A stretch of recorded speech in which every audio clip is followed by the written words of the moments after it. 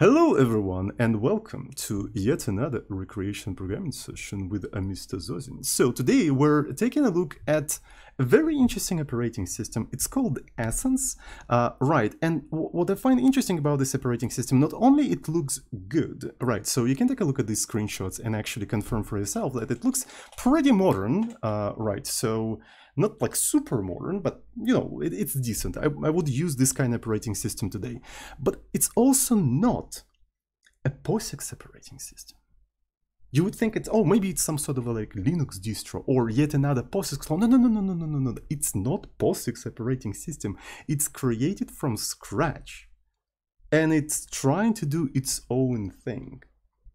And that's what caught my attention. This is what caught my attention, right? And like, this is the reason why I like things like, for example, TempleOS, because like Serenity, Serenity OS is not trying to do its own thing. As far as I know, it's basically recreating POSIX, isn't it? But it's putting some stuff on top of POSIX, yes, for sure, but it's kind of still recreated. It's a Unix-like operating system, right? So, and like, I mean, no disrespect to Serenity OS and Andreas Kling and what he's doing, but from my perspective, what he's doing is basically recreating the existing mess that we already have. Software is a mess, and it's a mess for a reason, right? Because we have abstraction layers, compatibility layers, and stuff like that. And for me, recreational programming, like for me personally, it's a way to escape that mess and try something else. Like imagine, what if we had an opportunity to not support something, like, or maybe try a different model or whatever, like a different UX? How would it look like? So, and I don't see much point in recreating existing software stack mess in a recreational manner. I'm not saying that Andreas Kling shouldn't do that, like and it's actually very fucking impressive. Like what he's doing is an insanely impressive, and I actually completely support what he's doing, because on top of just doing this very difficult and technical thing, he's also building a community. He's also engaging people, right? It's obviously fun. I'm just saying that for me personally, it's kind of less interesting than trying out something new, like in case of TempleOS or Essence. Right, so absolutely love what Andreas Kling is doing, and maybe at some point we're gonna actually do a Serenity OS stream. I already did Serenity OS stream, by the way, but it was a long time ago, right? So, and not that many people, so we already have a lot of new people on the channel, so a lot of people don't remember that Serenity OS stream, so maybe I'm gonna do another one. And on that Serenity OS stream that didn't survive, no, it's not on YouTube, it was actually before I was archiving things on YouTube, yeah. Unfortunately. So, and on that Serenity OS stream, I actually like developed a game of life, right? So I just like built Serenity OS and I built an application for that operating system and just played with it, and it was actually kind of fun. Like I really enjoyed it. So yeah. Anyway, Essence.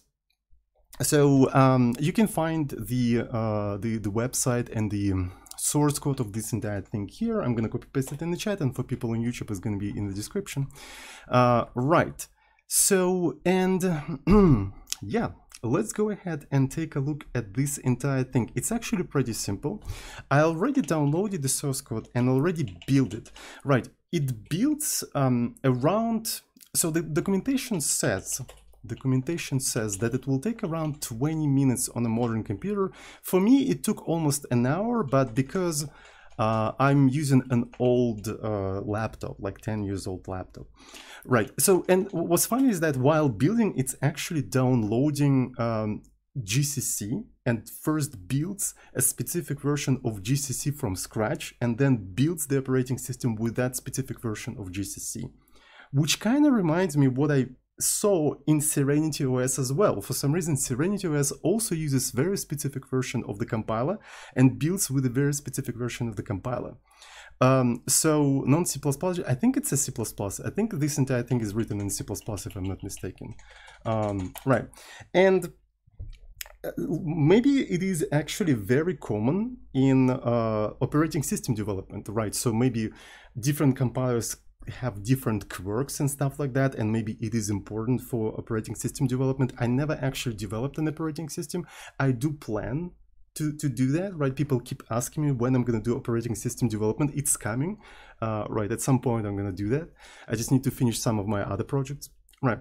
So it was downloading GCC and building it from scratch, and also building the operating system. So the way you build that, you actually have a start script, right? So what you have to do, you have to just call a start script. So let's actually go here, right? So TeamUX. So, and so this is a start. I wonder how much time it will take. So because we're also streaming, right? It didn't take that much time. So it actually shows you a prompt where you can issue different commands. And one of the commands you can do is just like build the entire thing or run it with QEMO and stuff like that, right? And if you take a look at this start script, it's actually rather interesting. It consists of a single line. So the first thing it does, it identifies your directory, then makes a bin directory and stuff like that, and then it builds something rather peculiar.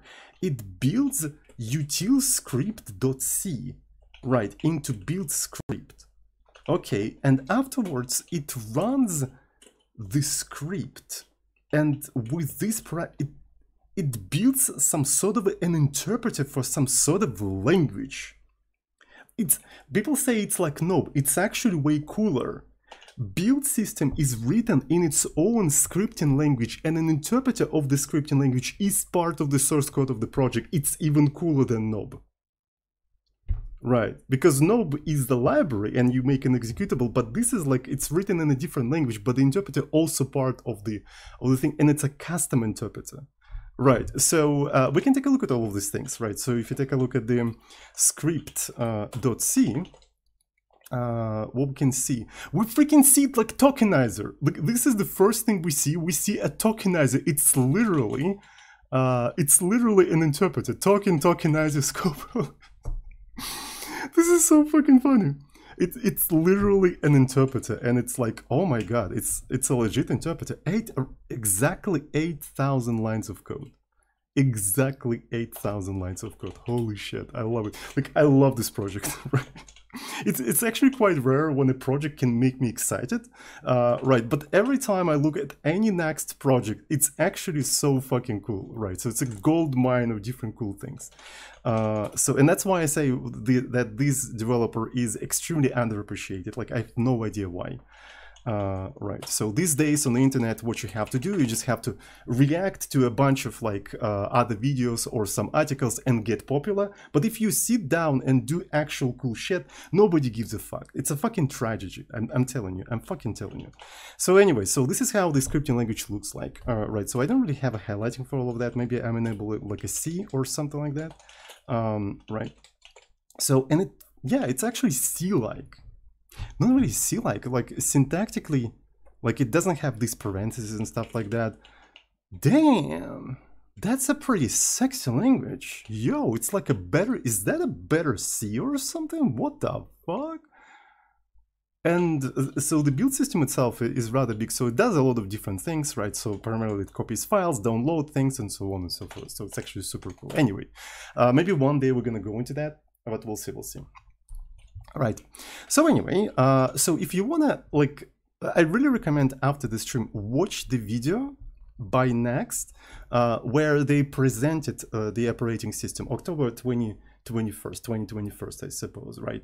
So it was some time ago, right? But this demo is actually still relevant. They explain the concept of TempleOS, like how, like what's the UX decision behind all of that. So it's actually really cool. I really recommend watching this video. We're not going to be watching it today. Right, so yeah, let's go ahead and actually start it. I wonder if I can do K. Will it actually do? Yeah, so it starts building and we'll actually start QEMO. The essence of TempleOS, exactly. So we'll get some subs. Thank you so much, Ormus Baxter, for Tier 1 subscription, and Utox39, thank you so much as well. Thank you, really appreciate that. So it's getting some time. So maybe what we're gonna do today, we're also gonna do the same thing I did in Serenity. Maybe we're gonna write an application for this operating system. Apparently, I looked, around the source code, and apparently it's super easy to add your own application. So it's rather slow. When I was not streaming, it was a little bit faster, right? So because some of the resources on my laptop are taken by the streaming, so.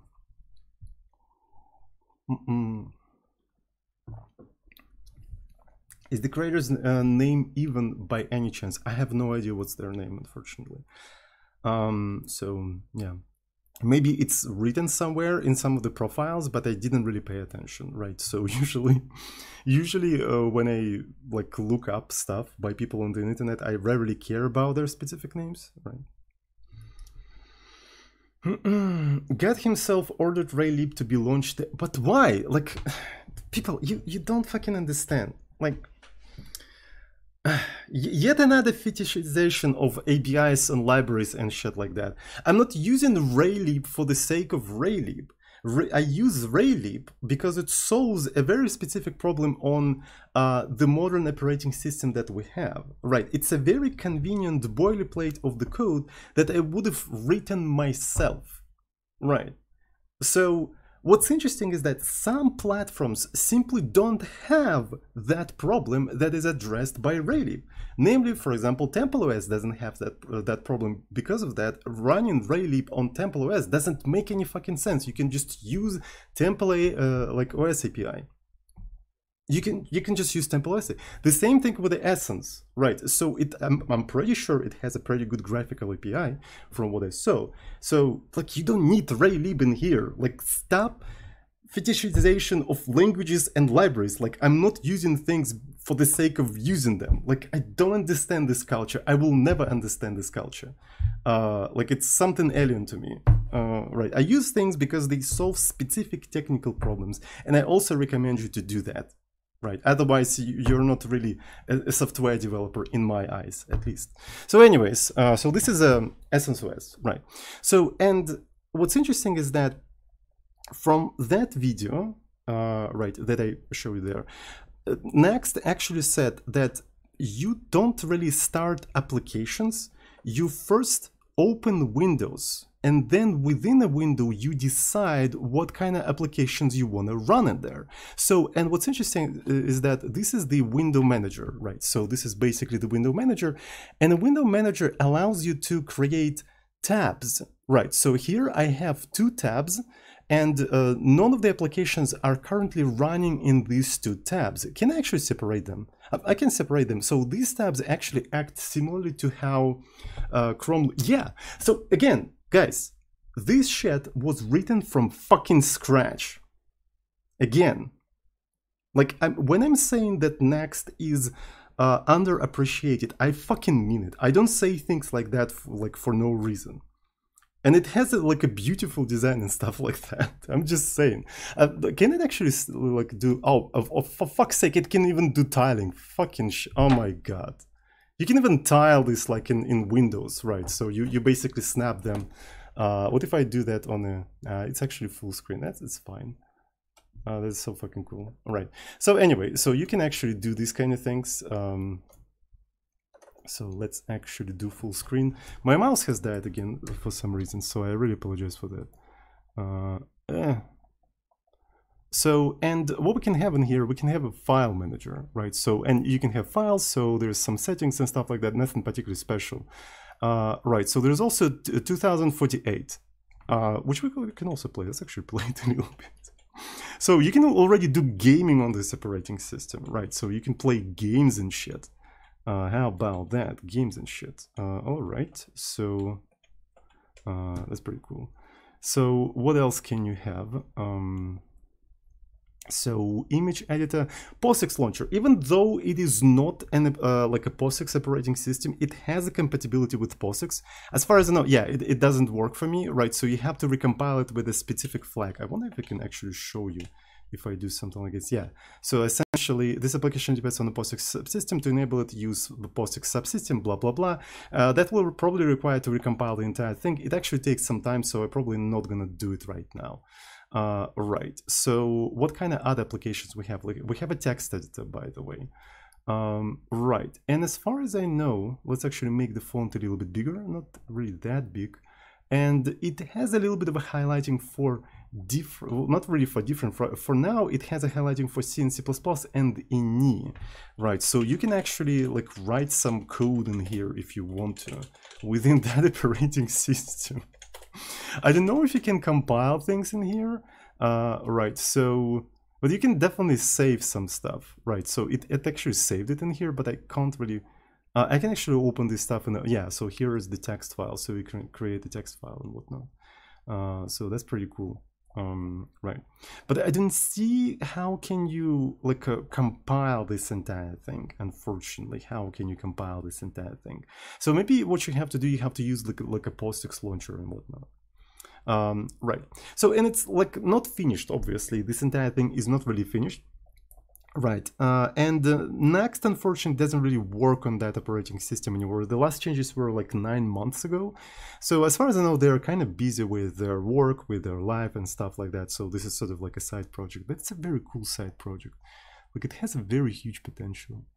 Right, so, and you know what would be cool? It would be cool to kind of maybe, as I already said, write some sort of like application for it. No, terminal, I think terminal is available in the POSIX subsystem, right? So again, the operating system is not a POSIX one. The terminal is a very much POSIX-y thing, right?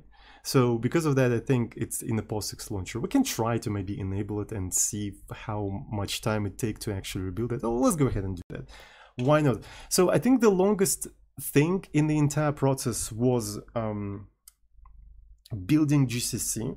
So since I already have built GCC, maybe rebuilding the whole operating system with a different configuration is not going to take that much time. So let's actually do config. What can we do in there? Holy sh...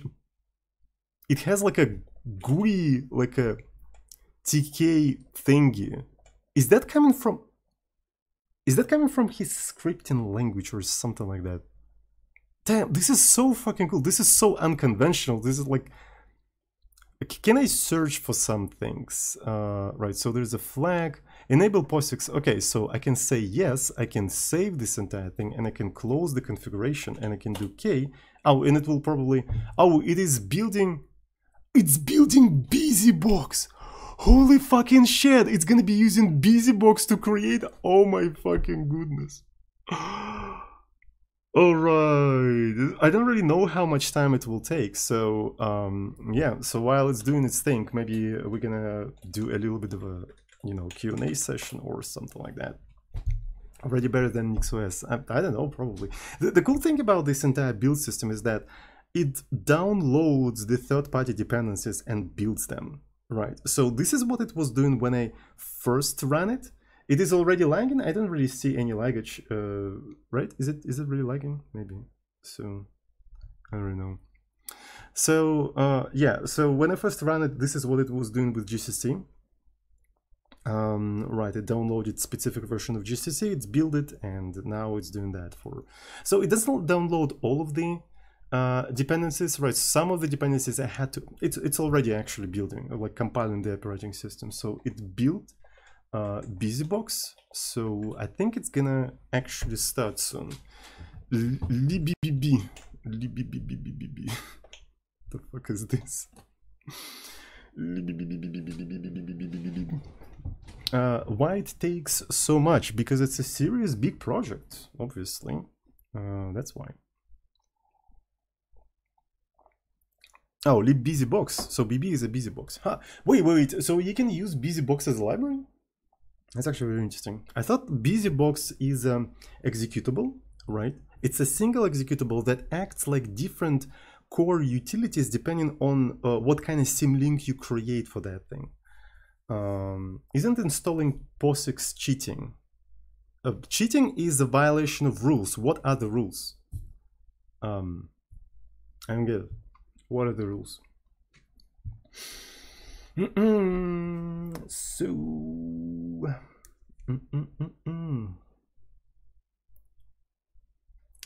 did you try Red Debugger? But I think it is only for Windows. No, I never tried it precisely because it's only for Windows. If it finally, you know, gets released on Linux, I definitely will try it. But I don't know, is it paid or is it not? Is it free?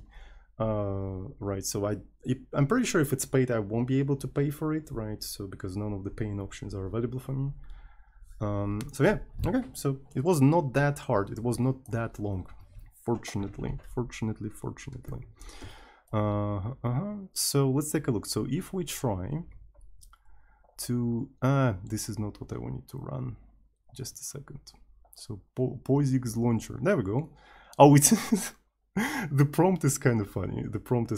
Okay, so can I do some stuff? Okay, so I can do application, and yeah, so it's kind of, can I edit it in here?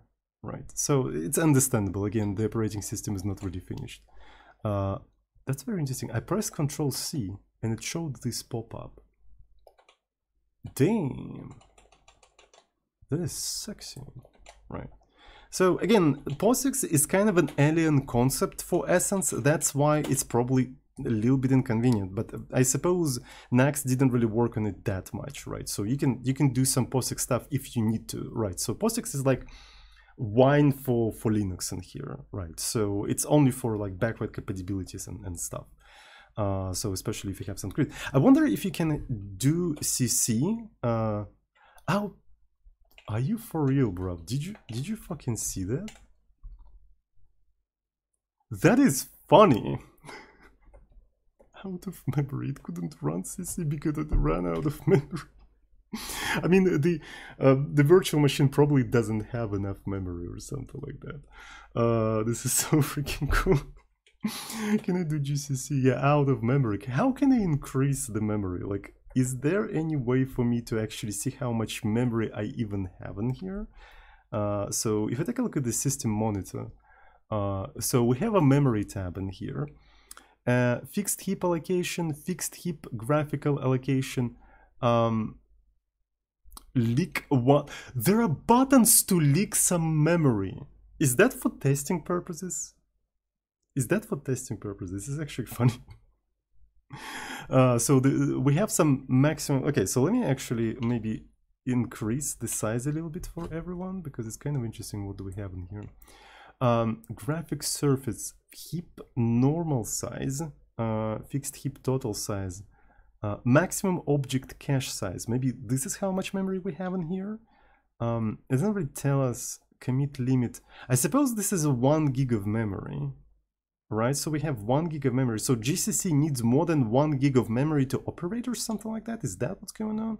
Maybe it was just trying to pre-allocate like a huge chunk of memory, like some sort of like a region into which it's going to be allocating things, and it couldn't because it's just like doesn't fit into the memory of this thing. So I don't really know what's going on. So let me see. Maybe is there a TCC? Maybe no, there is no such thing. If I do take a look at which CC, so which out of memory, Oh, it says out of memory on any of these things. That is very interesting. So ls is fine, but if I try to do something, okay, why does it set out of memory? So maybe the POSIX launcher app has a limited memory assigned to it. Right, maybe it does. Like I don't really know how to maybe give it more memory. The right click doesn't work. So we can take a look at how much. So I have two hypotheses. Is that maybe so it starts a separate SH process, and separate SH process just doesn't fit in there, and ls minus l is probably built some sort of built in into this thing, right? So we can try to maybe increase the amount of memory used by the emulator, but we need to find, maybe there is some sort of option that allows us to increase the amount of memory. So let's actually go ahead and see if we can do that. So I'm going to shut down this entire thing. Maybe check ulimit too. I'm pretty sure I won't be able to actually run it in here. Okay, so maybe it's somewhere in the configuration, right? Open local config editor. Maybe there are some other things. So we have building, debug, search and replace, utilities, designer to open. Oh, you can have an interface designer in here. This is actually super cool. So I'm gonna make an assumption that maybe it's somewhere in the config. Let's start the config and see what kind of stuff with memory in megabytes. Okay. So that's what it is. What if I actually give you 2 megabytes? Right. Yeah, let's actually give it 2 megabytes and see, maybe that will increase it. So there's also primary drive. Right, so this is some sort of a primary drive. And I suppose this is not a memory. So memory MB is probably like a RAM.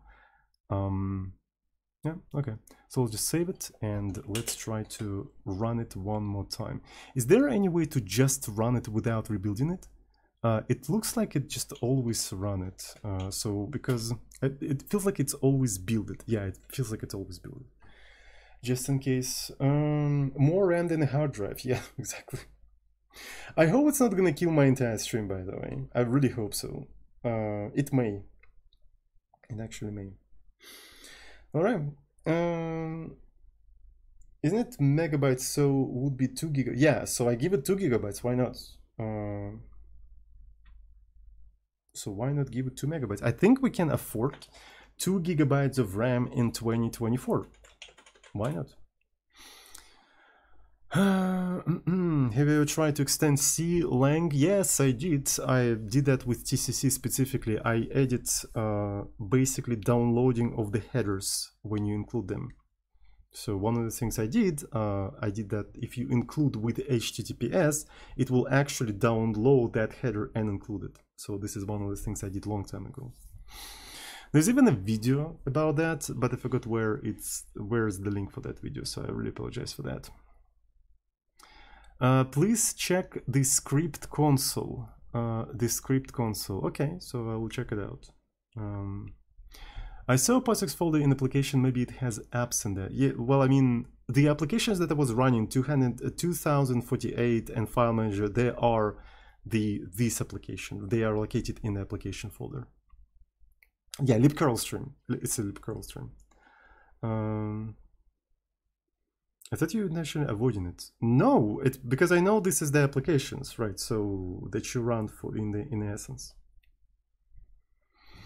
Based next stream, exactly. So I think we're ready. Fuck. Shit, fuck, damn. All right, so let's go into the metrics. What do we have? So people ask me to check the script console. What the fuck is this shit?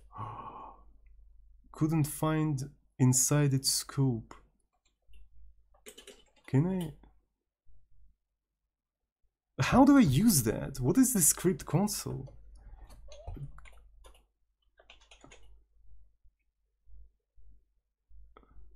You broke it. I don't know how to use it. So int x10, okay. No, none of this work. This is actually really bad, I think. At least the help command should work. At least the help command should. When you are designing like a prompt application, right? When you design a prompt application, you have to make sure that some sort of a help command works and prints you something like h. Help. None of that worked because again, I tried different things.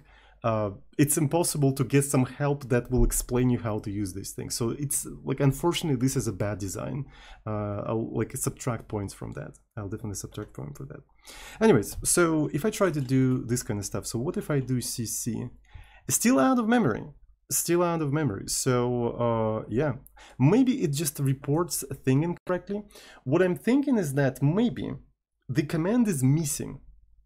I think the command is missing. I think it is using a wrong error no code to describe it. Yeah. So I think it's a wrong message. So that's what's going on in here. It's not really out of memory, is that it's using, you know, a wrong error message. That happened to me way too often, honestly, when I was developing in C. That happened to me way too often. Anyway, so let's actually try to write some stuff for this operating system. I don't know. I think that would be interesting. So all of the applications, right? So all of the applications, they are located in the apps folder, and here are their source code. So as you can see, 2048 is basically two files, a CPP and a new file. I suppose a new file contains metadata. Yeah, it is metadata. So name, use a single instance. So you can have several instances. I have no idea what is an instance.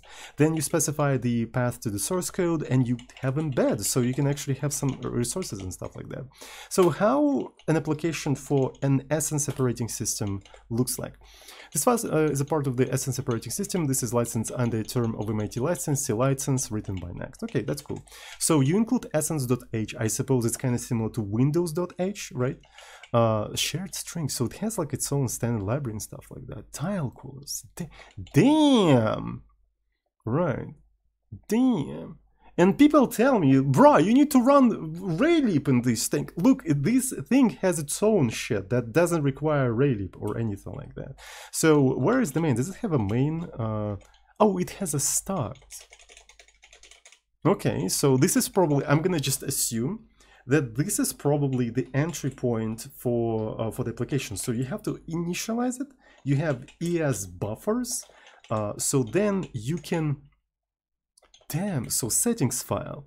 You read an entirety of the settings file into the buffer, into the bytes of the buffer. And then you probably parsing it or something like that. And the settings file, is it defined somewhere? Where is it defined? Okay, this is the path schema. Oh yeah, it's inside its own operating system. It probably has its own path schema, right? So you have something called bar, and I suppose like this is the settings, and within the settings you have like a default.dat. And this is kind of interesting actually.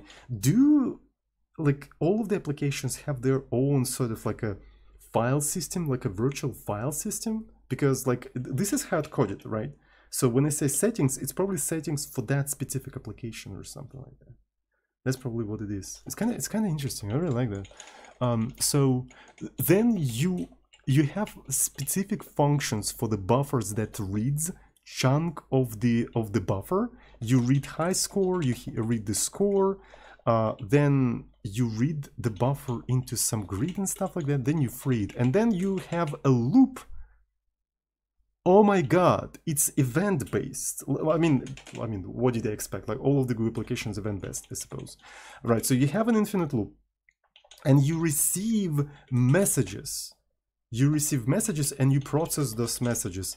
And then, yeah, it's kind of Windows, right? So it's kind of like Windows. Okay. So you set an icon. Yeah, there you go. You create a panel, and so, yeah. So this is a manual GUI, right? And it's not an immediate UI, right? So it's not immediate UI, as you can see. We are creating the tree. We're creating the tree, so it's retained GUI. So we first create the tree of this thing, and then we give it to event loop. Well, I mean, we are organizing the event loop effectively. Right, so, but we then let the system to send that messages and process them. And what kind of messages you have? You also have an application exit. Save configuration, right? So you can save the configuration. This is pretty straightforward. Like I can just read that. I don't even need documentation or anything like that. It's like, yeah, it's very much straightforward. That's so fucking cool. Anyways, so do you have like some sort of a example? So there's samples.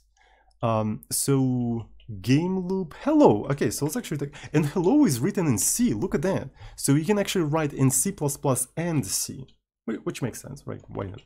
So here you have a hello and stuff like that. So hello. Okay, let's see. We're not using the C standard library, so we need to initialize global constructors manually. Oh, so that's why we do that. Global. Aha. Okay, so that's very interesting. Okay. So you have an infinite loop, and what's funny is that you don't really have an exit condition. Well, in reality, you kind of do. So weren't we receiving the exit message somewhere? I think we were receiving the exit message. Let me actually take a look super quick. So in here, when we were processing application messages, one of the messages was application exit, but the only thing we did is just save configuration and nothing else. So where's the save configuration? Yeah, so we just save configuration. I suppose the applications are killed forcefully. I think that's what it is, right? Usually in POSIX, right, in Unix, it's the application that says, okay, I'm going to exit, and that's why they call in the exit syscall. So here, I suppose it's the user who closes the application, and the message is sent as just a notification. It's just a notification. Bruh, you're about to get killed. Do all of your stuff, save all of your configs, and get the fuck out of here. So you don't even have to do anything, right? So it will kill you automatically. It will just unload you anyway. It just basically tells you, the user requested to kill you. I'm sorry. Here's some time. Do some stuff. Right. So this is actually pretty cool. I really appreciate that. Well, I mean, application can probably try to exit. Maybe there is some sort of like an exit call. I'm pretty sure. In this model, how the system knows when to do the kill. When the user pressed the X on the window. When the user pressed the X, this is how operating system knows, okay, this application has to go. This application has to go. So, Yisu. Alrighty. So how does it actually know when it's ready to be killed? That's a very interesting question. Maybe receive message. This is my hypothesis, by the way. I don't really know how Essence work, but if I were to make this system, how would I do that? I probably would make message receive kind of block a little bit, or I would use it as essentially an indicator that the application waits for the next message, and that's when it is time for me to kill the application. Probably. So essentially, when I received message exit, when I sent to the application message exit, I would wait for its next message receive, and upon receiving its message receive request, only then I would kill them. Which has a very interesting implication. What if I never call message receive after receiving message application exit? I don't fucking know. Like, what would you do in that case? Maybe after some timeout? Who freaking knows? Like, I don't really know. But to be fair, like, what would you even do? So what if you exit out of stuff? There's so many questions, like, and we don't even know how to develop for this shit yet. So, right. So let me see. So this is a hello, right? So this is a hello. And yeah, so here we receive the message, then we do create. We don't even handle message exit, right? So because again, we have nothing to save or like to do after we're done with this entire thing. So the system wants us to create an instance of our application. Call instance create with a message and application name. Instance of our application. I remember hearing that word before. In the configuration, at least in the configuration of this thing, it was saying use a single instance. So that means there are applications with several instances. An instance is something that you create yourself manually, apparently. I wonder if it is basically a window. Maybe the application that can have, maybe there are applications that can have several windows over several tabs or something like that. I can see that. Why not call it window then? Because maybe it's not really a window, right? It could be also a tab. I don't know, we'll see. I think we're gonna discover that at some point. So create a text display with the hello world message, right? So you do text create. Okay, so an instance has a window, right? So window is a part of the instance. Because of that, instance is not necessarily a window. At the text display, I wonder if instance is sort of like a process. What if the multi-processing in this operating system is just like several instances? Like, I don't know, I'm just speaking out of my ass. I'm just, you know, confabulating shit like a crazy ChatGPT model. That's what I'm doing. So add the text display to the instance. The text display should fill the window, right? So you specify that. Use the window background style. Okay, so pass -1 as a 0 terminated string. Ah, oh, ooh, okay. So this is a pointer to the string, and this is the size of the string. But if you have a string that is null terminated, you pass -1, and it just assumes that the string is null terminated. It supports both guys. an operating system that supports both styles of strings. I think WinAPI also does support like both styles of strings for some like WinAPI calls. Right, but I don't quite remember. I'm not a Windows developer. Honestly, I would take this kind of operating system over Windows anytime. I want to install it like on actual hardware, on some old laptop or something like that. If I can develop from this operating system without the host operating system, I wouldn't mind using it for recreation programming. Imagine having a simplistic operating system like that somewhere in the woods in a cabin and only have a compiler and do recreational programming for your soul. Something like a OpenBSD Carmack style. I think Carmack actually did this session where he went to like completely isolated himself with the like OpenBSD source code and just like did OpenBSD development or something like that. I think it was Carmack, right? So I think it was him, right? So and yeah, so I'd like to do something like that with the Essence. That would be kind of cool. Right. Okay, so all of that looks pretty straightforward, but the question is, how do I even fucking create this thing? Because I don't think I have, I didn't see hello application in there. I wonder if I can do something like this. Right, so I'm gonna do hello, but the thing about this application is that it says that source is in a sample, so maybe I will have to change it like that. And the question is, will it pick it up? Will it actually pick it up? So let's actually see. Let's actually see. So what we need is an OS that you can recompile while running. I think it is possible in TempleOS. I think you can basically recompile parts of the operating system while it is running. So technically, nothing really stops you except your own skill to recompile the entirety of TempleOS while you're running it, right? So if you can't do that, that is obviously a skill issue.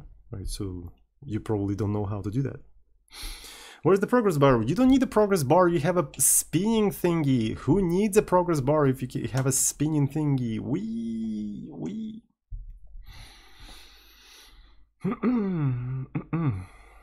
can do this with FreeBSD too? Yeah, probably. I don't know. I don't really know anything about FreeBSD. Progress bar is bloat, mate. It's a bloat.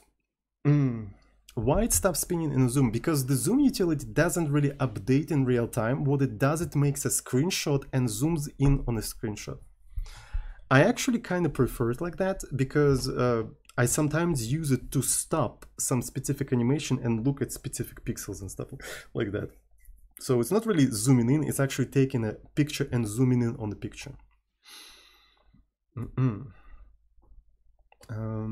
That's what it is. That's what it is. Huh. So that's a pretty interesting development loop. You know what I'm talking about, right? So the usual development loop is modify the source code, then recompile, and then test the changes, right? So here we're gonna have a great time, honestly. So that means we will have to keep that in mind, that we don't really have a super short development loop unless we figure out how to compile things on the operating system. But as far as I know, it's not really supported yet, right? So it is not. Here's hello. That's not bad. Look at that. That is easier than I expected. Like, what the fuck? So yeah, hello world. Okay, so this is cool. That is fucking cool. All right. So I think like you guys know what we need to do. You guys know what we need to do, right? We must create game of life on this thing to assert our dominance. That's how I assert the dominance in the project. I come in and implement game of life. That's what we need to do. We need to implement the game of life. But I'm already sitting for almost 1 hour, right? And I ran out of tea. So I think the time has come to make a small break and make a cup of tea. And after I have a cup of tea, I'm gonna be ready to rock and roll and implement the game of life. Right, so make this break. All right, so let's create Game of Life application.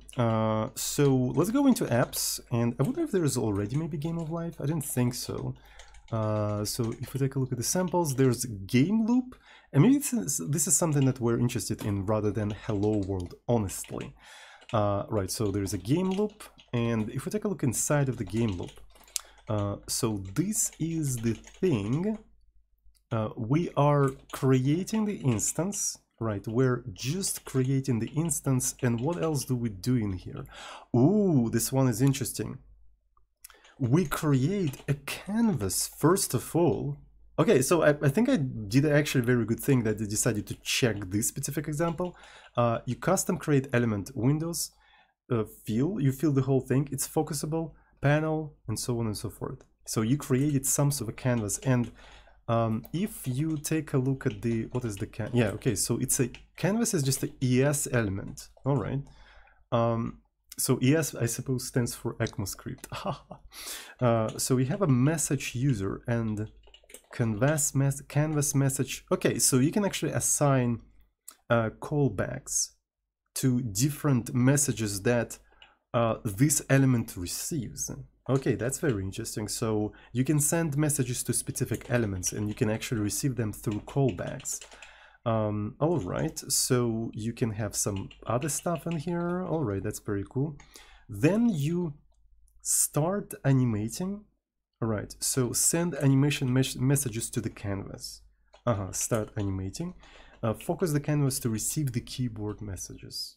That is very interesting. And then you, so you actually do this thing once, because I suppose you do that when you receive the instance create message, and you receive it once at the beginning of the application. So I assume, because it makes sense.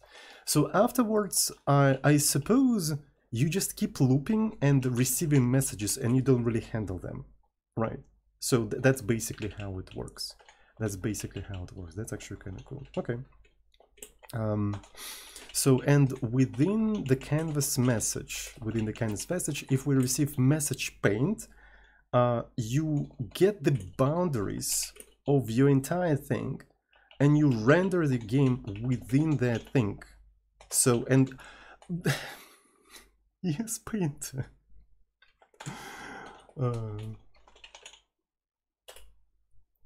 Oh my god.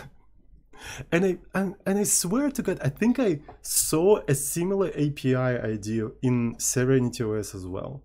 So yeah, in Qt there is it tries to mimic this classical UI libraries, right? So it's actually quite common paradigm in this retain UI things. It is actually a very common paradigm. So okay, so there is a painter and you can draw blocks. Then you draw rectangle and stuff like that. Okay, so that makes sense. Okay, so then you receive an animate. Keep sending animation messages. Okay. So you also have to say that the animation is not complete, so it keeps receiving messages. This is some sort of like a inner knowledge that you have to have about this animation system. But okay, so I think we'll gain that knowledge over time. So we'll update the game using the time delta provided, and then we repaint the whole thing. This is like a very old school style UI programming, like a very old school style. Not really all, I mean, whatever I'm doing, people would say that it's probably old school, but it's kind of like a renaissance, right? It's more of a like a renaissance programming. So before that we were doing that, and before that we were doing whatever I do today, right? So something like that. It's sort of an alternative way. I would say it's a GUI programming from 2000s and 2010s. Let's put it this way, or maybe a little bit from 90s, right? A little bit from 90s. It's the GUI programming for that era, roughly. Yeah. And okay, so this is basically the game loop. Within the game loop, you have different things in here, drawing blocks and stuff like that. It looks cool, looks Gucci, looks Tamaguchi. It would be kind of cool to actually find the definitions for all of these functions somewhere, just to have a list of them, right? Because that's how I like to learn about APIs. Right, so let's actually go ahead and do that. So I want to go and just grep for this entire stuff, right? So where, I suppose this is a structure, so let's actually just go ahead and assume that there is a structure like that, like ES element pane. And I wonder where it's going to be. So it would be maybe better to exclude certain folders, right? So there's a problem with grep. Maybe I can use just a rib grep, I don't remember. Do I have a rib grep or G? I didn't even have a rib grep. All right, so rib grep, we can install that. I hope I don't have to install it from Cargo, because Cargo usually builds things from scratch. Okay, so there is a rib grep in here, so let me actually quickly do that. And then quickly.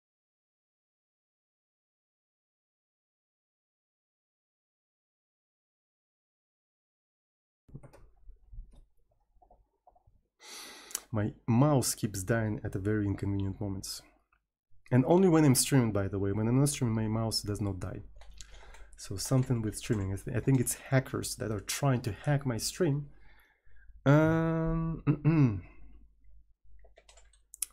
So Yusu. Okay, so I have a rib grep, so I should be able to maybe do some stuff like this RG. And it should, nah, I didn't find it. So that means it's probably defined slightly differently. It's probably defined like this. Okay.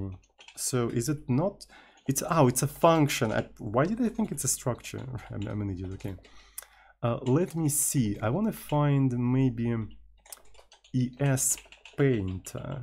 That's what I want to find. I think ES Painter is a little bit more interesting, so it's going to be RG, and I'm going to find it as a struct. I wonder if it, okay, it is in fact defined like that. Does it, or like a rib grep has a mode where it prints name and then the line, so my Emacs can actually parse the shit because it's not convenient.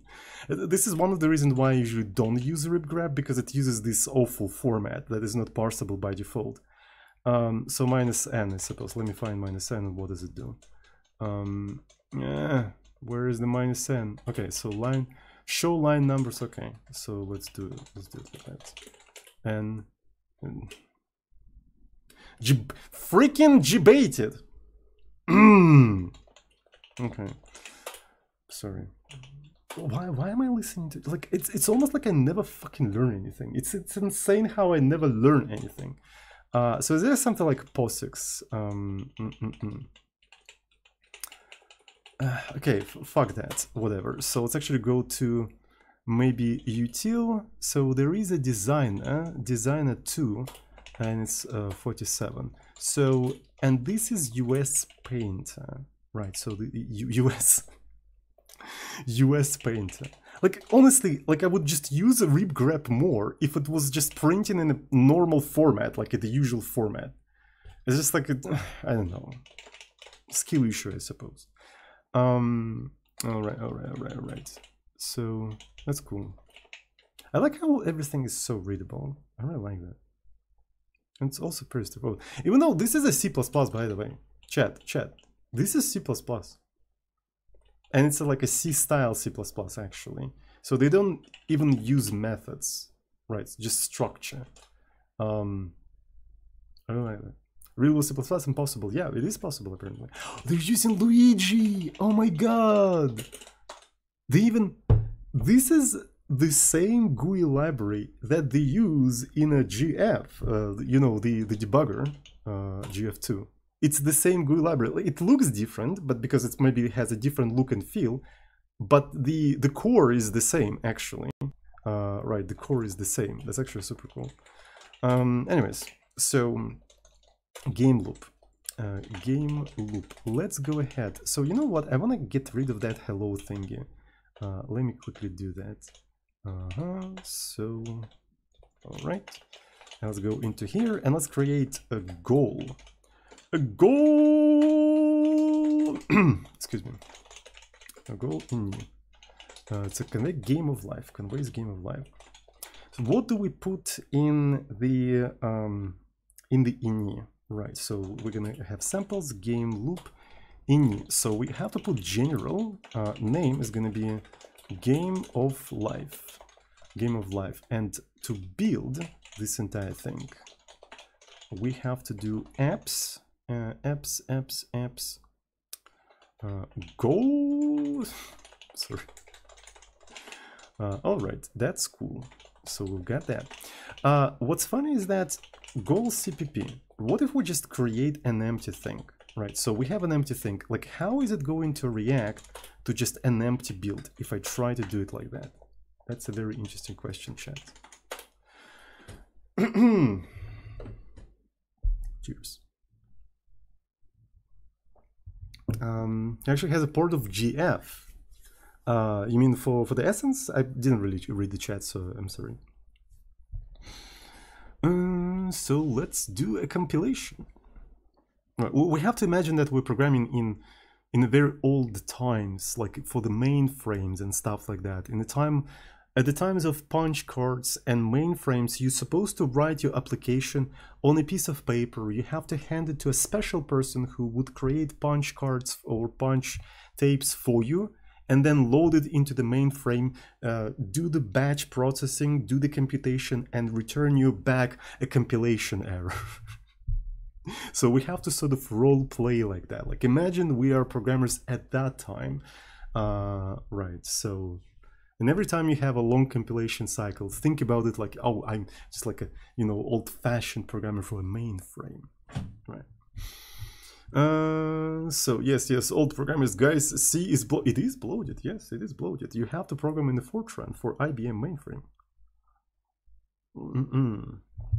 7 hours passed, you have a typo, exactly. Imagine debugging session at that time. There were no debugging session, actually. Right. So you get back a compilation error or result, and you have to analyze whatever the fuck you wrote on that piece of paper. And as far as I know, the program you would write like with handwriting. So if the person who is typing, like creating punch cards for you, misinterprets some characters, so you're screwed, right? So maybe your program is correct actually, but the person that was typing the punch card fucked up, and like you don't know whether it's you fucked up or the person who was actually typing this thing fucked up.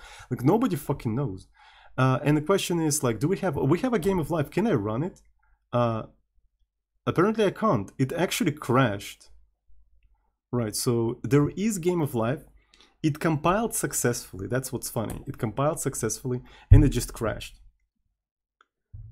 And this is an empty file, by the way. It is absolutely empty file. It doesn't contain anything. It didn't fail compilation. So it created an executable. That executable doesn't work.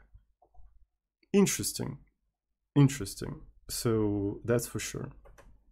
So that's totally fine. Let's do the shutdown.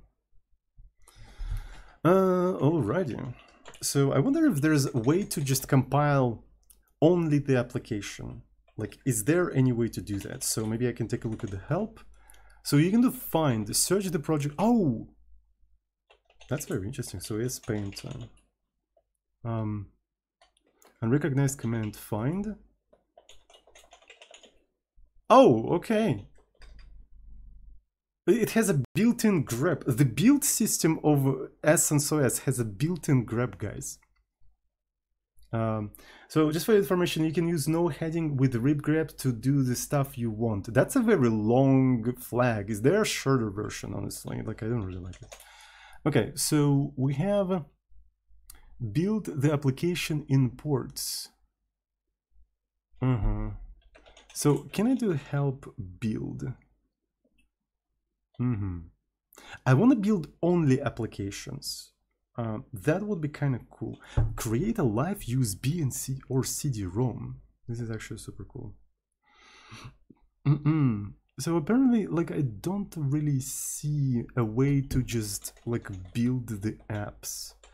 What if I say build goal and recognize command? Okay, so there's literally no way to do that.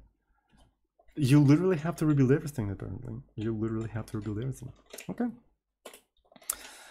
So as far as I know, right, so we can take a look at the samples, game or game loop and stuff like that.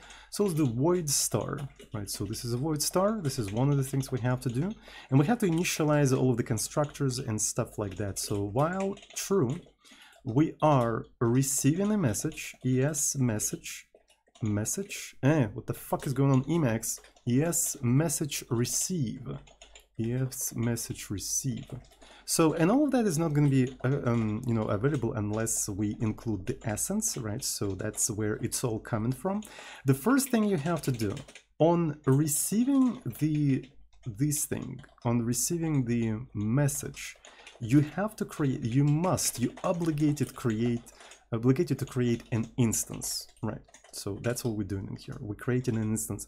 And what's interesting is that they making the instance like a global thing, right? So yeah, I suppose even though it's a global variable, it's still a local variable within your application, right? So globalness of a variable is kind of relative.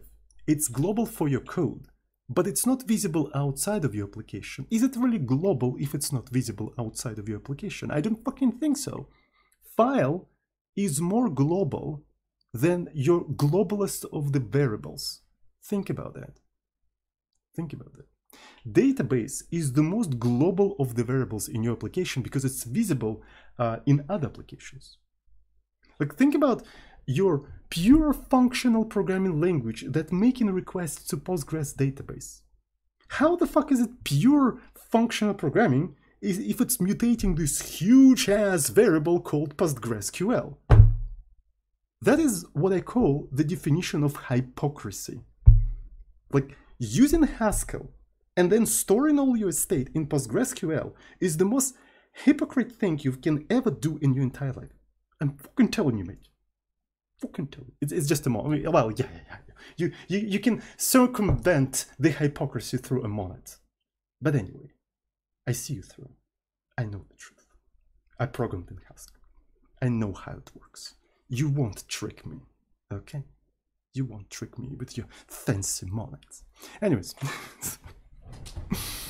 let's continue. So we created an instance. It's called game loop, but let's actually do game of life, right? So this is a game of life. And do we need to handle anything? Let's actually leave it as it is. Let's actually leave it as it is and see how it's going to perform. I think it's going to be interesting. Right, so just create an instance and just continue polling the messages. That's it. All right, so let's go ahead and just build. So we will have to do K.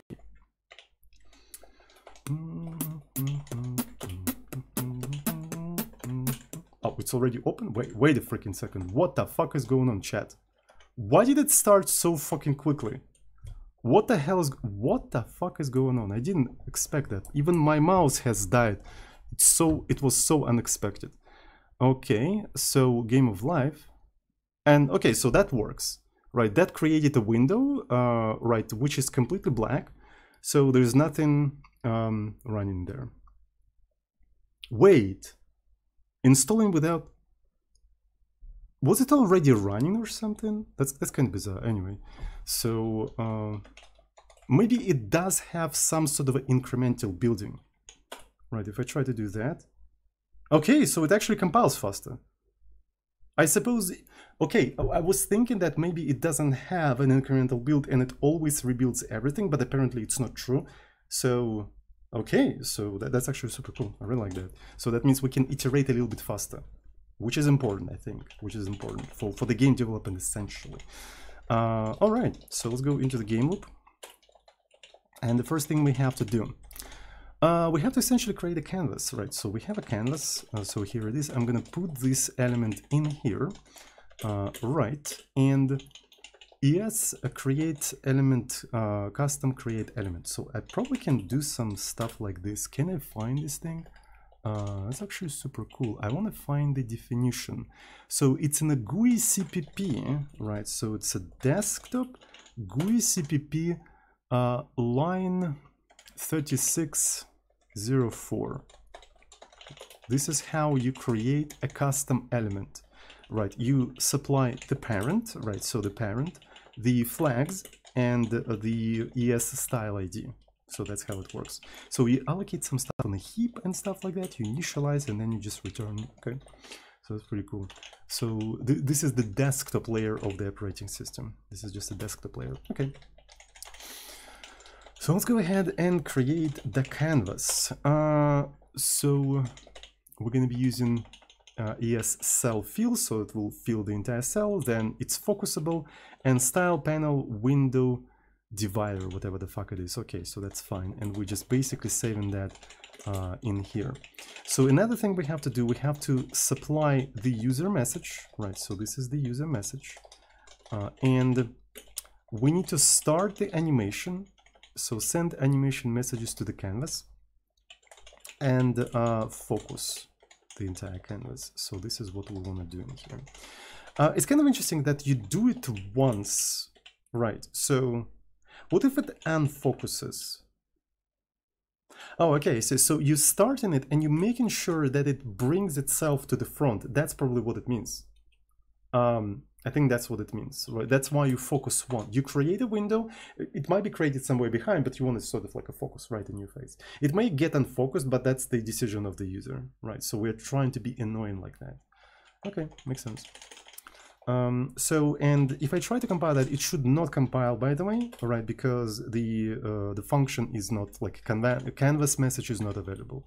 All right, so this build system is actually kind of cool, right? So it has its own prompt, right? So you modify some things and you rebuild it. Sometimes you want to find something, right? So you want to find ES Painter. You can find it in here, so you can grab. It's kind of an interesting idea, actually, like build system as a sort of like a shell, as sort of a prompt. I've never seen that before. Maybe it is a thing in some projects, but I think this is the first time I see something like that. Right. Yeah, it's kind of cool. I really like things that are kind of unusual, trying new different things. So what was the canvas message? Okay, canvas message. So this is a canvas message. It returns an integer, interestingly, and in which case it returns an integer? I suppose maybe at the end it always returns 0, as you can see in here, right? So it returns 0, which is understandable. So bound, yes, bounds in set. Interesting. So here we're supposed to draw the state of our game. In here we're supposed to update the state of our game. And in here we're supposed to handle the input from the user, which also updates the state of the game. Makes a lot of sense, actually. Makes a lot of sense. And what's funny is that it doesn't use switch cases. It doesn't really use switch cases. And the reason why it doesn't use switch cases is probably because there's too many messages, right? And switch cases usually, like, it's usually better to use them when you handle all of the cases. And in case of the messages, you obviously don't handle all of them, all of the cases. So that's probably why they just use if else's to maybe do not trigger the warning about not handling all of the messages, or maybe to explicitly say that we're not handling all of the messages. I don't fucking know. So Vera Stanchev, thank you so much for tier 2 subscription. Again, absolutely not necessary, but I really appreciate the gesture with the message hype indeed. It's actually a pretty interesting project in here. Okay, so the first thing we do, we take the bounds of the painter, right? So, and this is just a rectangle. This is just a rectangle, and I wonder if I can try to find that specific rectangle. Okay, so it's in OS header. It's in OS header, so it's not even C code, right? So I suppose it's something like basically generated or something like that. Yeah, it probably is generated. So let's actually find desktop OS header. This file is a part of Essence written by Next. It's something generated, I swear. Yeah, it's not even prefixed with dashes or anything like that. It could be... Oh, it's even... Damn, there's so much like a code generation in here. It's interesting, honestly. It is interesting. Okay, so some of the definition for the structures are basically defined in some other places. So let's actually go to the desktop OS header and let's find the struct ES Painter, right? So, and it's actually ES rectangle. That's what I want to find. Yeah. So okay, it's not defined at the left top point and the size. It's defined as the left, right, top, and bottom, right?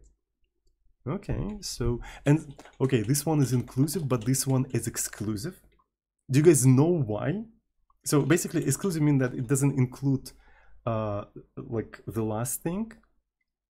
Yeah, so it doesn't include the pixel that it's on, essentially. Yeah, exactly, chat, exactly. So you can do things like R minus L and get the actual width. Right, so that's why you can do that. So it actually makes sense. It's actually convenient to keep rectangles like that. It is actually super convenient. Anyways, so let's go to the game loop. And then here we do the game rendering. So do we do anything special? No, we actually don't. So we can maybe do ES draw rectangle. We supply the painter in here. We supply the painter. We translate in some rectangles and stuff like that. But I'm not sure if I care. So sprite bounds or some other bounds. I want to comment this thing out and I want to just render whatever rectangle, right? So can I do ES rectangle and supply left, right, and top and bottom in there?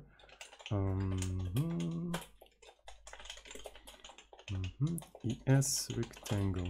So yeah, left, right, top, and bottom. So left is going to be 0, right is going to be 100, top is going to be 0, bottom is going to be 100. Something like this. Can I do something like that? That will be kind of interesting. Might as well just do something like ES rectangle, rect. Maybe even something like that. Yeah. So we provide the rectangle. So now we have to provide the color. I'm not sure if you can see that. You can't probably see that. Yeah. So we provide the two colors. I don't really know why we provide two colors. And then we provide something ES rect 1. I want to find the definition of this thing super quick. So where is it defined? It is defined again in OS header, surprisingly. Okay. So OS header is... oh, it's I'm doing the wrong thing completely. So I copy pasted completely wrong thing. Draw rectangle. I want to find it. Yeah, oh, it's a draw rectangle. I'm an idiot. Okay, so that means it is here. Draw rectangle. So okay, that makes sense. So the first color is main color, and the second one is a border color, and then you have a border size. All right. So I suppose I don't really care about the second color here. I don't think I care about it. And they actually provide the size via the ES rect 1, which is rather an interesting macro. So what does this macro do? So let's actually find this entire thing. So, oh, the macro just, okay. This is very interesting. So you have a special macro where you provide one number and it just constructs a rectangle out of like this thing. It just repeats that value for each individual component of the rectangle for left, right, top, and bottom, right? So which is convenient, I suppose, right? So you just basically say that it's going to be rectangle 2, 2, 2. Right, 2, 2, 2. Okay, so that makes sense, I suppose. That makes sense. So in here, that means I want to have a red rectangle. I don't really care about the color of the border, and in fact, I don't really care about the border whatsoever. So that means I'm going to do something like this. So I fully understand how this function works, hopefully. Right, so this is just the paint. We're not going to really handle anything else yet, right? So we're only going to handle US, MSG, paint, and stuff like that. All right, so let's actually try to build and run this thing and see how it's going to perform. And now it's taking some time because did I update OS header or something? Okay. It's kind of difficult to know when it decides to rebuild everything and when it doesn't decide to rebuild everything. So yeah, it's kind of bizarre. So how's it going, everyone? How are you guys doing? Yeah, I wish I just had a little bit better laptop. Maybe on a better modern laptop, I wouldn't have to wait as much. But I mean, it is what it is and it isn't what it isn't. Honestly, like recently I saw John Blow complain on Twitter that like whatever laptop he buys this day, it doesn't survive after a couple of years or something. They basically all die. So they're all basically like a trash. Is it even possible to buy a decent laptop in 2024? Maybe I should not even bother. Maybe I should not even bother. How did you find these OSs? I have my secret supplier of OSs.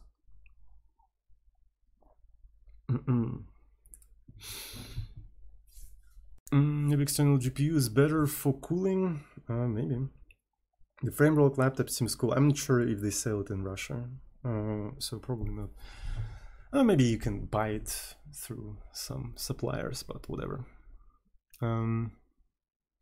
They're hell expensive, but to be honest, the new MacBook has lasted me a while. Okay, I just use desktop. I want something like more mobile, honestly, than a desktop. Desktop is just too huge. ThinkPad, yeah, ThinkPads sounds great actually. Maybe I should stick with ThinkPads. But the very modern ThinkPads are also kind of eh.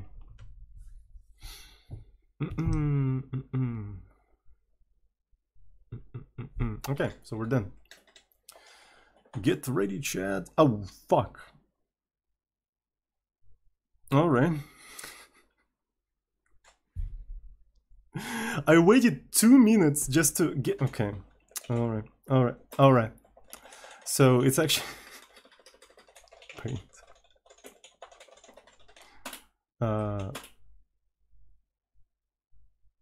All right. So that's much better. At least it doesn't rebuild everything. So let me see. Canvas message. Aha. No. Canvas message. Ooh, this one is weird. Like, originally this thing accepts element. Am I... Yeah, I'm being an idiot, I think. I think I'm being an idiot. Like, where do you even get the paint? You get the paint from a message. Oh my god. So it's inside of the message. And you don't even use the element in here. I thought you accept an element like as... Oh my god. Oh my fucking god. Oh my god. Fuck me, mate. Compile game of life. Okay, cool. Booting operating system, блять. Сука. Поехали. Okay. Game of life. Oh, holy fucking shit. Bruv. What the fuck? You can develop software for this operating system. It's that easy. I didn't even use any documentation, by the way. Like, I'm just looking around the source code and I'm just copy pasting stuff from different parts, and I can like make a simple application that does things, right? So yeah, you don't even need any documentation. So that's super cool. This is actually super cool. Okay, so I can put some stuff on the screen. So that means I can already make a game out of that shit. So let's actually see how you can handle controls and stuff, right? So if I take a look at the game loop, right, so one of the things we have is message type. So the messages that we really care about are message key down or message key up, right? So I think I want to take a look at yes, message key down, right? So this is going to be the first thing that I'm handling, and the second thing I'm handling is going to be key up. Right, and to be fair, I want to have some sort of a vector. Do you have some sort of a vector in here? So there's a vector file.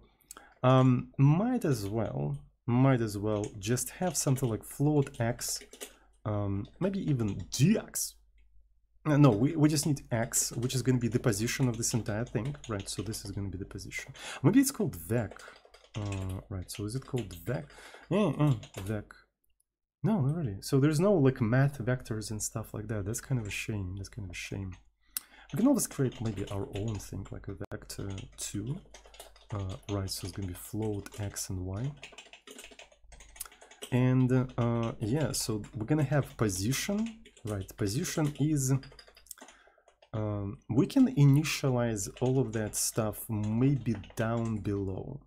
Right, maybe down below we can initialize all of that stuff when we receive instance create, but not necessarily. We can actually initialize all of this stuff somewhere here. So position is going to be 0, 0, and the velocity is going to be also 0, 0, right? So this is where we initialize all of this thing. And when we are rendering all of that stuff, right, so x is this one. So that means this is position x, and this is position x plus 100. So we can actually maybe factor out, since this is C++, for compile time constants, we don't have to use preprocessor. We can just say something like a rect size, right? And it's going to be 100, right? So this is going to be just 100. And here we can just do rect size, rectum size. Haha, funny joke. All right, so then we have this kind of thing. So this is going to be position y, and this is going to be position y plus rect size. So I know that all of that is floats, right? But I'm using floats for computations, so we don't lose any of the computations. Okay, So, but maybe I can just, can I initialize all that stuff, right? So they say that they run all of the destructors in this init thingy, right? So that means maybe we don't have to do it like that, right? So all of the initialization probably gonna happen in the init. I hope so. Okay. So we're just rendering this entire stuff, and so we're gonna be probably doing update, right? So we're gonna be updating the position on the update message of some sort, and update message is actually message animate, right? So it's somewhere here, and message animate, right? We have to say that it's not complete, so it never finishes the animation. This is a little bit of a bizarre thing, but it's fine. It's actually kind of fine. So, and then we ask the entire thing to repaint itself. Please go repaint itself. We're using, like, literally using C++. We're using null PTR and stuff like that. Damn, I like using C++ and programming in C style. I fucking love it because you get stronger typing. Right, you get stronger typing. You get to use this null PTR and stuff like that. It's so fucking cool. Too bad, like, there's some C++ fans that start shoving all of the crazy C++ features everywhere, and it's just like, I don't know. I don't know. So what do we have in here? So we're gonna be doing update, and I wonder if I can just do something like, so delta ms, right? I can probably do the following thing. I can take delta ms, I can multiply it by velocity, and then add the position like that. And since this is C++, I can overload the mother flipping operators. Can your C do that? Can your sloppy C do that? I don't fucking think so. Doesn't have shit. I can overload the operators. Fuck you. Fuck you. All right. Okay. I'm sorry. So yeah, let's actually overload some operators. So I'm going to be operator multiplication, and we're going to accept the vector. And so here we're doing the scaling, right? So I take the velocity, and where do I put? Yeah, I put it on the right. So that means I want to actually do vector 2. It's called v, and this one is a scalar, right? So that's what we're doing here. And so we just return vx multiplied by s, vy multiplied by s. And I suppose the other thing we have to do operator plus equals. So here we accept. That's actually kind of funny. So I don't remember. I think plus x is supposed to return the reference. So here we accept the reference, and then we accept the other thing. So let's call it d, right? So, and in here we're just gonna do vx plus x dx, and like this. And then we have to return d. I think this is how you implement plus equals, if I'm not mistaken. Right, in C++. So you accept the reference, and this entire expression must also return a reference, usually, traditionally, right? Traditionally, that's how it works. Okay, so, and that's about it. So when you do key down, we need to check what kind of key you pressed, actually.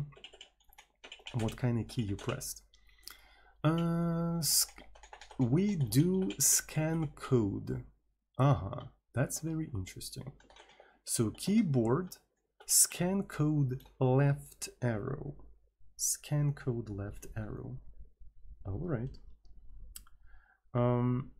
And also, so one of the things we can do in here is maybe a kind of a similar thing. So there is a boolean, is left held. We can also do something like that, is left held, which is going to be true. Right, so this is going to be true. Otherwise, if we encounter sort of like a right, we do is right held.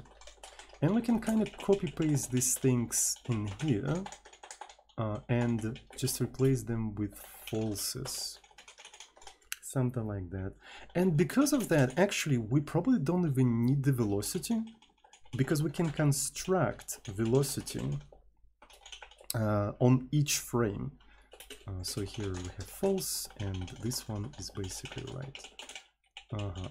So essentially, we create vector 2 velocity, right? So this is going to be velocity, which is 0, 0 or whatnot. And then if is left held, right, we do velocity plus you know, vector, and we have to go to the left, so minus 100 0, right? And then if is right held, we do this thing plus just a regular thing. So that's how we're going to be doing that, and then we multiply it by delta ms and so on and so forth, and then we yeah, so then we just like do the rest of the stuff. That's basically it, I think. I think that's basically it. We could actually simplify this entire thing. I like to introduce the notion of the enumeration for a direction. Then I have an array that maps the direction to maybe scan code, or maybe to the element of the Boolean array that answers whether it's held or not, so it's a little bit easier to work with and stuff like that. Right. But let's actually see if this entire thing compiles, because I'm pretty sure it doesn't compile, so I want to go through all the compilation errors. Right, so let's actually go to all the compilation errors and see. Okay, so there's a bunch of, okay, so there were a bunch of warnings, but apart from that, it just compiled. Okay, so that's pretty cool. Just a second, I need to refresh my mouse because it died again. So game of life, all right, so I press, oh, it disappeared. But it disappeared when I pressed left and right, so which is kind of a good indicator that we're doing something correctly in here. Right, so I wonder what. So it's a delta milliseconds. Okay, let me actually find this goddamn delta milliseconds. What's the it's a okay.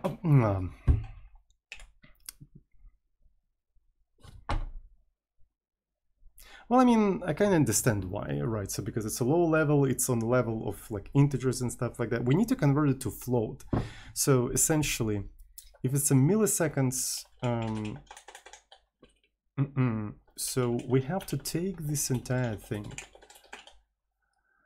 and multiply it by this, right? So that's what we have to do. That may work. So there's a little bit of a warning about like narrowing when we're doing this kind of thing. So maybe we could explicitly, in C++ you're supposed to statically cast things, right? So static cast, and it's going to be like an integer or something like that. Right, so that's how, okay, was not particularly convenient. All right. Okay, so let's try to run it one more time.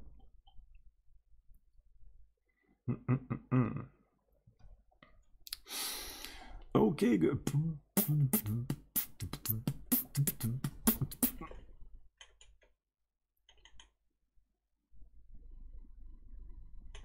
I'm holding left. I'm holding right. It's lagging a little bit, surprisingly, but it's working. And I wonder why is it lagging? Maybe because I'm streaming. But that's fine. So we can handle things already. So that's kind of cool.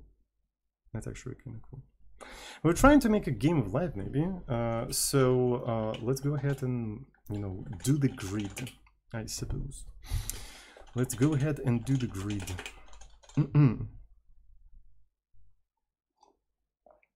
Does 2048 lags? That's a good question, actually. But I mean, I'm not really doing anything that the example doesn't do. Right, I don't really expect it to lag that much. To be fair, like we're already streaming for 2 hours. I'm not sure if I'll have time to do Game of Life because it's a little bit involved. Right, so maybe I'm not gonna do that. It is lagging, actually. Right, because again, it's kind of like my laptop is really weak. I'm pretty sure on your computer it's going to be way better. Right, so I'll give it the benefit of the doubt. I don't think the operating system is that laggish. Right. It's in emulator while I'm also streaming, so you know it's understandable, It's kind of understandable. So yes. Alrighty. Okay. So what we're gonna have in here, I probably want to introduce the amount of rows and columns, right? So how many rows and columns we're going to have? All right, so let's say it's going to be board, rows, 10, and then the columns, something like that. So, and all of that is going to be obviously an integer.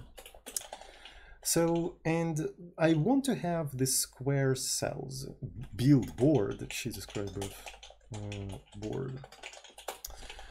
So I want to have a square cells, right? So maybe because of that, I'm going to have a cell size, right? And it's going to be fixed size, something like 20, right? Something like 20. When we are rendering the whole thing, we probably want to actually center the entire stuff, right? So we need to come up with the position for the whole thing. So to know the positions, we need to know the boundaries, right? We need to know the boundaries. The position is going to start, I suppose in C++ you can't have designated initializers, like maybe we use a version where it is possible, right? So it's going to be bounds right minus left. So this is basically the half, right? So this is basically the half, and we have to subtract the half of the width of the whole board. The width of the board is actually board calls multiplied by cell size, also divided by 2. To be fair, I would like to maybe multiply it by half, right? Because these two things are integers, so you're going to end up with the integers. So, and for the symmetry, we can do something like this. Right, so this is how we center it horizontally. Now we have to do vertically. So it actually has to be bottom top, and this is rows. There we go. So this is the position from which we have to start rendering all of these things, and it's already centered, you know, accordingly, hopefully. Okay, so we can start iterating all of those things. We're going to start with y. I want to iterate row-wise, right? So y less than board rows plus y. Okay, semicolon I set. So this one is going to be x calls x, right. And so this is the position of the board. So maybe I'm going to call it the board position. And here we're going to have another thing which is called cell position. Cell position. It's a vector 2. And it's more like, can I say it's a x, y, but x multiplied by cell size. And this one is multiplied by cell size. And I wonder I can actually, if I actually can do something like multiply by cell size and then add the board position. I wonder if I can do something like that.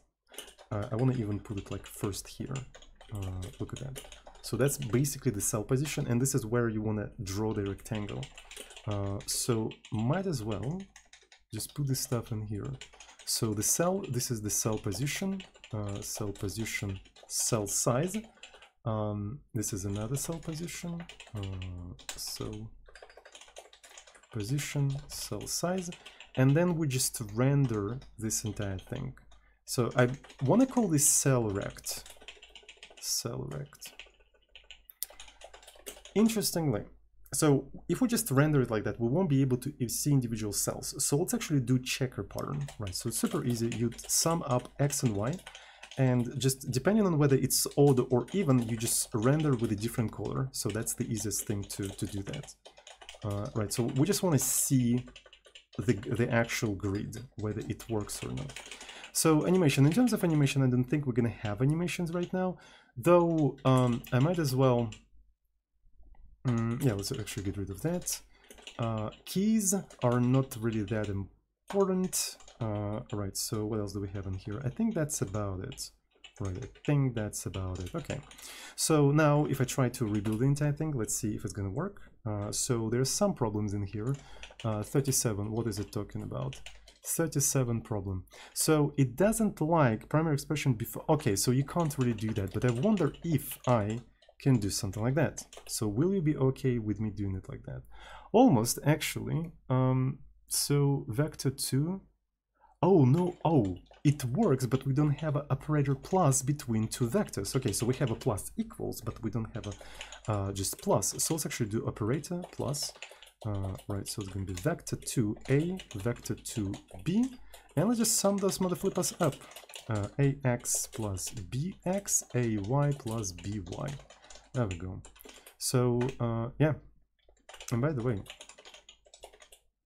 I wonder if because of that I now can do this kind of thing. Will it infer the type? Nah, it didn't infer the type, unfortunately. Alright, it worked. Okay, so there's a couple of warnings, but it's fine. It's totally fine. Don't even worry about that, chat. Don't even worry about that, chat. Chat, don't even worry. First try, mother flipper, first try. First try, mother flipper, first try. First try, first try. First try, mother flipper, first try.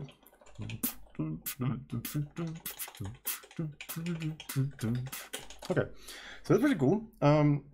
What we want to do, we want to have an actual board. We want to have an actual board where we can render shit. A game of chess, exactly. So let's actually go ahead and maybe define, you know, Boolean board, and you're gonna have like a board rows and board columns. And I wonder if we can just use size t instead of integers in here, because that's what you're usually using here. Okay, so and how are we gonna be initializing all of that stuff? Can I just like do something like this? Let me see. So can I just build it? Compiling. Is it gonna compile? Oh, it's probably gonna compile everything. Fuck. Fuck me. Alright, so while it's doing that, well, we can try to do the other things without actually saving the source code. Right, so we're trying to save a little bit of a time. So in essentially here, instead of doing this kind of stuff, right, so we can do board yx, right, so and that's how we're going to be checking all this thing. Right. I didn't know you could create a new operator. This is C++. This is C++. This is not C, some stinky C. Old ass language. This is a modern C++. Okay, so that worked. So that compiled. There's a couple of warnings in here. So, oh yeah. So since we're using size t now, it is complaining that we're not using these kind of things anymore. Maybe because of that. Yeah. Is it going to build it a little bit faster, hopefully? Or is it going to be also 30 seconds? Probably also 30 seconds. Anyways, so we have a board, and usually what I like to do, right, so is to calculate this kind of stuff into secondary board and then to the primary board, and so on and so forth. Right, so this is the board, and this one is going to be backboard. Right, so the board rows, board columns, and all of that is initially false. Right. And so when are we going to be computing the next thing? So since we do the animation, we actually wait a little bit. So there should be some sort of a cooldown, after which we're computing the next step. So there should be some sort of a cooldown. So let's figure it out, I suppose. Let's figure that out. So is it still building? Okay, so everything seems to be fine. All right. Compiled USB something. Yeah, it's literally rebuilding everything. So, okay. Maybe we can, for the time being, actually, what we can do the computation of the next state on a key press. Some sort of a key press. I think it's going to be easier, honestly. I think it's going to be easier. All right, so we do the animate. We're not going to do any animation or anything like that. So we're going to do key down, act on press, not act on release. So let's actually go to the game loop. And what do we do in here? So we have a scan code. When I do this kind of thing, so scan code space.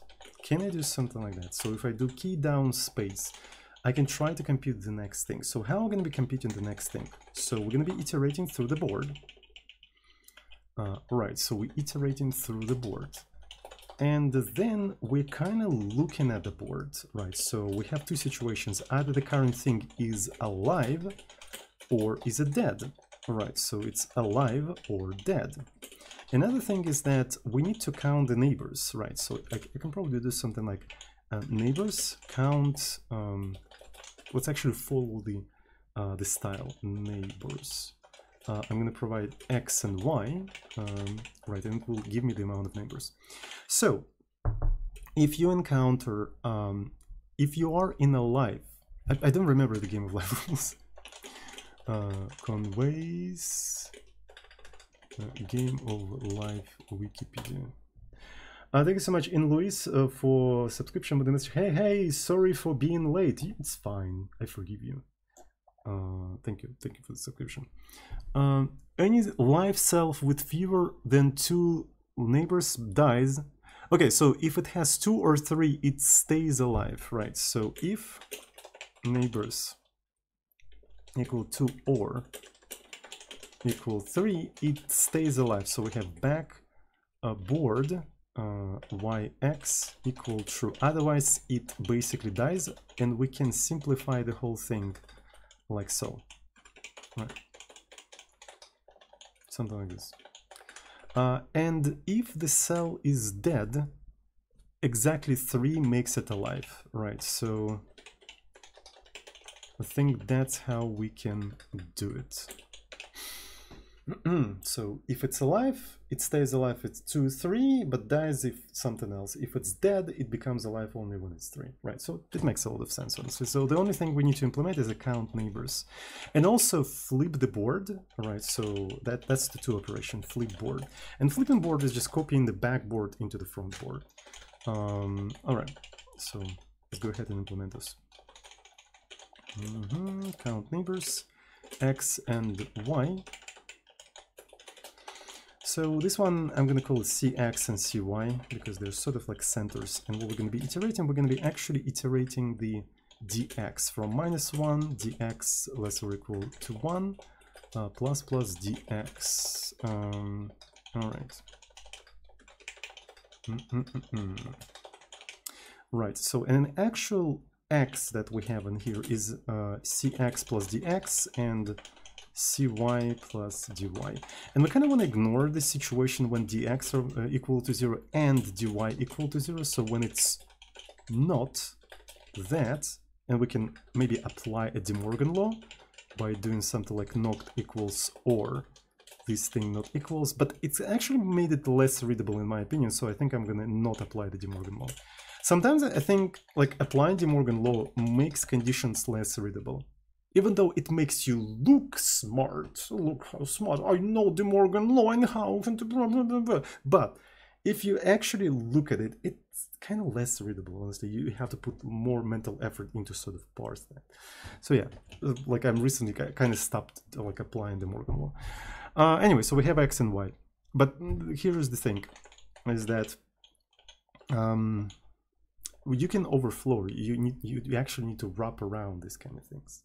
So maybe I'm gonna just actually do mod. We can do something like mod board columns, right, and mod board rows, right. And I'm using mode because the actual usual mode doesn't work with negative numbers. People who watch me quite often know what I'm about to do. Right, so there is a very convenient sort of like a property of a mod operator. I don't even have a node. Where is the fucking node? Do I have Lua? Okay, so does Lua have this? Lua even freaking, is there any scripting language that maybe I can find user local bin? Maybe there's some sort of a node in here. Yeah, for some reason node is not in my path, but I do have it in here. Yeah, I do have it in here, and one of the, yeah, so that's fine. Okay, so one of the cool properties of mod is that if you overflow this entire thing, it wraps around. Right, it basically wraps around. So if you are bigger than 100, right, it wraps around, starts from the beginning.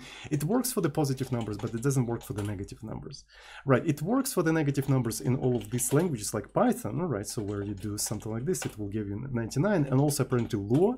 I just discovered Lua can also do this kind of shit, right? But Node.js, C, C++, they can't really do that. So the way you kind of do that, you do a little bit of a trick, right? Imagine you have A -1, B, right, 100. And so essentially you try to do something like this, right? You try to do something like this. To fix that, you can always add B and get 99. But because of that, this kind of trick doesn't really work for positive numbers anymore, right? So if you apply this for positive numbers, they are broken. So what you have to do now is to try to mod it again, and you get a thing that works for positive numbers and for negative numbers as well. Right, so this is kind of like a special mode for these languages where -1 mod 100 is actually equal to -1, but this is not what you want. Right, so in here we can create a mod where we have A, B, and we can just do A mod B plus B and then mod B. There we go. So that's what I want to do in here, and it will properly wrap around. Because of that, since I'm using ints everywhere, so I don't really know why I decided to use size T. Probably because I'm using those things as sizes of the arrays, and that's what size T is created for. It's a type for sizes for the arrays, and I decided to do it like that. But I don't know. Like, I'm a little bit indecisive on this kind of stuff. None of that actually matters. All of that is just a minor and important things. So anyway, so we have here, the neighbors, right, and neighbors 0. And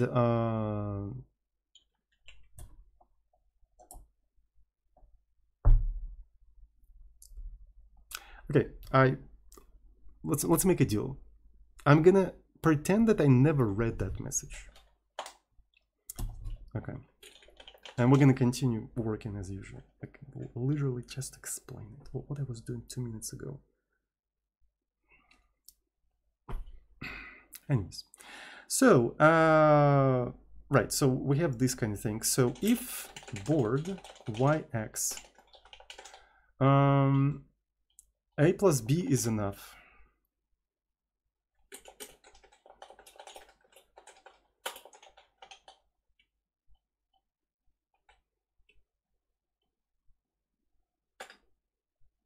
Ah, that's what you mean. Okay, I see. All right, fair enough. But I mean, is it? Oh, you mean, okay. Not enough if it's mine. Okay, chat is wasting my time. All right, so I know the formula that just works for me all the time. I'm gonna be using that. All right, whatever. Right, so so if we have a board, neighbor is gonna be +1. Like again, freaking again, chat is debating me. I swear to God. Chat is debating me. All right, so we counted neighbors, and now we need to flip the board. Right, so I need to flip the board. So int y0 less than board rows. Right, so we're doing that, and then we're going to be repeating that for x, for columns, for x. Right, and I just do board yx backboard yx. So I'm just flipping it. I could have probably done something like memcopy. But I think that's enough. All right, so that should be enough. So we probably need to initialize this thing with something. We can go ahead and just do board. So in terms of row, it's going to be 0, 1. So let me actually draw this thing in front of me.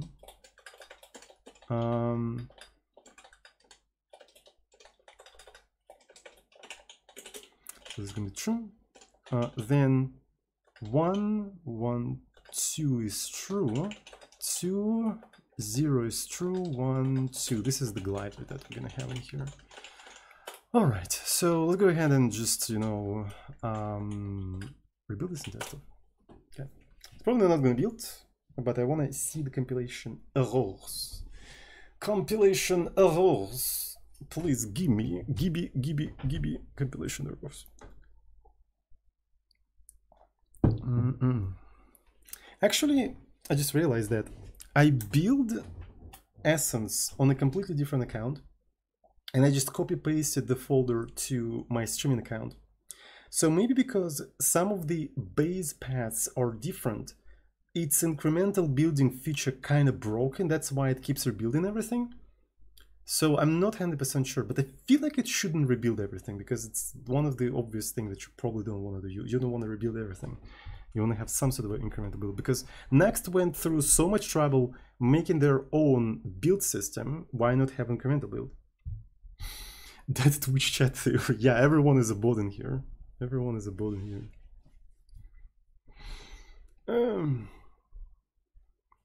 I think people generally just are afraid to ask anything in the chat because I will start roasting them.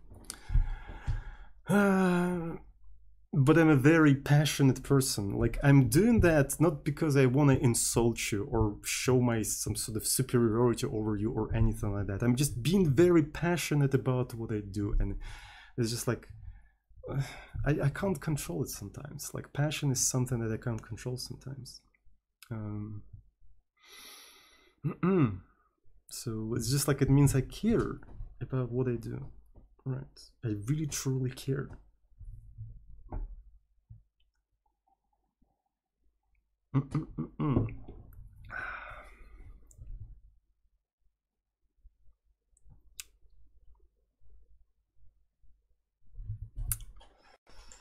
Right. So what we get? What do we get?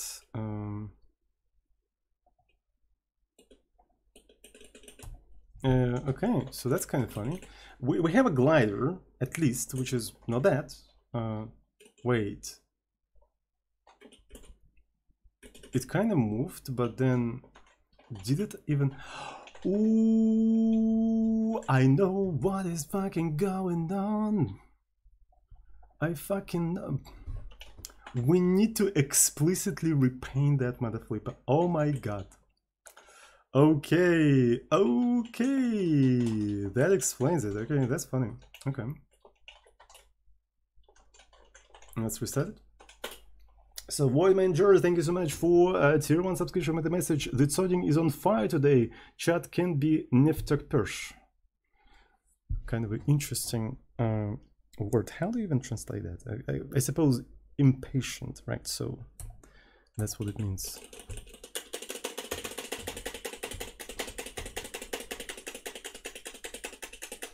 Fucking first try.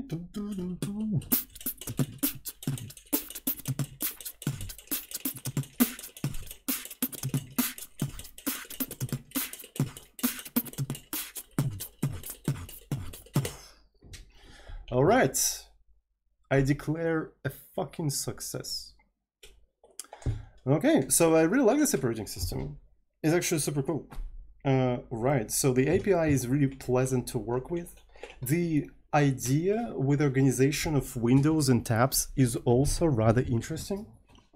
Right, I really like the projects that are just exploring new things, not just recreating mess that we have already in our software stack, but actually stripping all of that down and starting over, trying to see sort of like an alternative universe, right? So what if we actually had time to think through all of the problems, or maybe even apply whatever we learned previously, right? How we would redesign all of that stuff.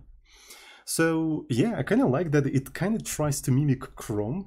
And what's interesting, the application like Chrome doesn't even have to build its own window manager or tab system. Just let Chrome create new windows, and the operating system itself will manage it just like Chrome. And on top of that, that tab management integrates with the rest of the application. This is kind of a cool idea. That's kind of an interesting idea, I think. Right, so too bad that it's kind of on pause, because again, so if you take a look at the source code of Essence, so the last change was made 9 months ago, right? So obviously Next doesn't really have time to work on this operating system anymore because it's a pet project, right? So we have our own life, we have our job, we have our problems, right? So, but I wish it, yeah, yeah. It has such a huge potential, I think. GPT, yeah. Where's GPT? Damn, with all of this freaking AI hype, people completely fucking forgot that GPT used to mean something else, right? So it's a table, it's a partition table, it's a generic or general something something partition table, right? Partition table. It's like all of these freaking fads, they stole. It's a GUID, okay, so it's a GUID partition table. So all of these fads freaking steal very important words for us, from us, right? So AI hype stole GPT. So the cryptocurrencies actually stole word crypto. Do you guys remember when crypto actually meant cryptography, not cryptocurrencies or anything like that? Like every time this new fad comes in, they steal something from our vocabulary. They steal like a little piece of our soul every freaking time. Anyways, so yeah, roll your own currency. Exactly. So this is Essence. Check it out. It's pretty cool. It's pretty easy to develop your own applications on it. It would be kind of cool to maybe hack kernel of this operating system. I'll think about that. I'll look around the source code of Essence and see what we can do. Maybe write a driver, I don't know, but I won't promise anything. So thank you so much, Switch Me Please, for tier 1 subscription. Okay, that's it for today. Thanks everyone who's watching me right now. I really appreciate it. Have a good one, and I see you all on the next recreation programming session with Mr. Azuzin. Love you.